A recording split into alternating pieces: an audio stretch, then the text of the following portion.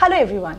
Today most people are familiar with EVs. But do you know that the journey of electric vehicles started way back in the 1800s? Let's take a ride through history. In 1832, Robert Anderson from Scotland built the world's first electric horseless carriage. The batteries back then were very basic, so this carriage couldn't travel far. But this marked the beginning of EVs. Then in 1859, Gaston Plante invented the first rechargeable lead-acid battery, which became a key milestone for electric vehicles. Then in the 1890s, William Morrison created the first successful EV model in the US, and electric vehicles gained significant popularity during that time.